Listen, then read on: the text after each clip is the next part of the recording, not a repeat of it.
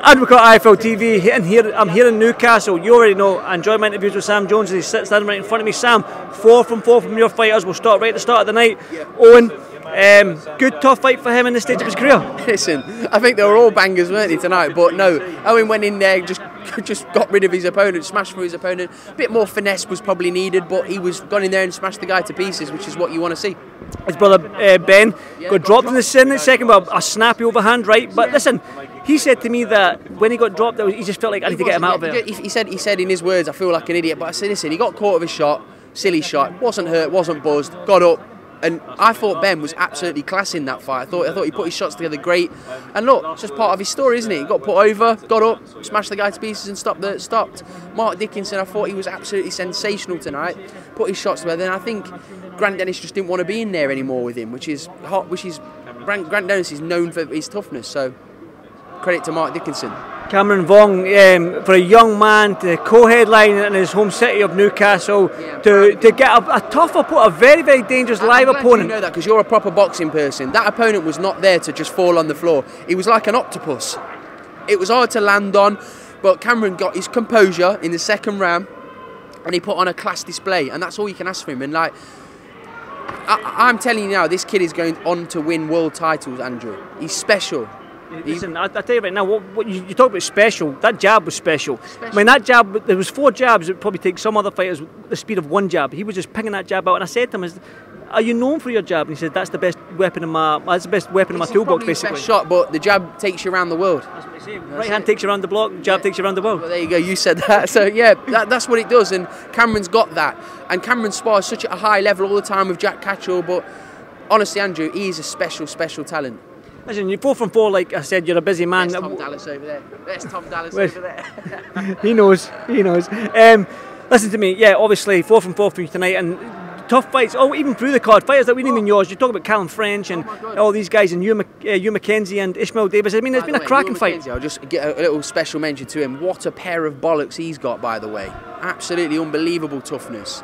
But look, the whole card I thought was like it was a thriller, a bit of a thriller, wasn't it? I think everyone's loads of stoppages. It was fantastic. But these are what these next gen shows need. You need to show. Eddie says there, show me what you can do. And I'm super proud of Cameron after that performance, though. Really, I am, because a lot of prospects will get unstuck with an opponent like that because they'll think, oh my God, how do I deal with him? And Cameron just got on his jab, and he looks special. He's mature for a young man, but even though I don't know about out of the ring, but definitely in the ring. Definitely mature in the ring, maybe not so outside the ring. But listen, he's a great kid. A beautiful kid, lovely family, well mannered. And I love how he listens to Jamie Moore in the corner. I think it's fantastic how he listens to absolutely everything he says. He takes it on board and he produces it in the ring. Sam, talk to me about Eddie Hearn, right? He said that we want characters, we need characters in and out of the ring. You're a character in boxing. People either like you or hate you. All right, which is true. But we need these characters. Chris Eubank Sr. is back on the scene. You've probably seen his comments reference to Conor Ben and Harlem Eubank and that. But it's good to have Chris Eubank Sr. Taking you back to your youth, yeah. I used to listen to this in Zanzibar and Derby. Shout out Zanzibar and Derby. It's not open anymore. I think it's called Cosmo. No, what was we saying? I've lost my train of thought. Eubank Senior being back. See, yeah, listen, I'm glad Eubank Senior's back. I wish he was side by side with his dad, with his son Chris Jr. Because that's what I think the build-up will be great with Conor and his dad and Eubank Jr. and his dad. I think it'll be fantastic. But he's with Harlem Eubank. Good fight, a good performance last night. Harlem Eubank. Really like Harlem Eubank. It's great to see Eubank Senior back in boxing. He's a great character. Sam, it's good to see you back in boxing. Thank you, sir. Big time. Wait, what's next for you? Belfast, Cameron Vong, Wallop.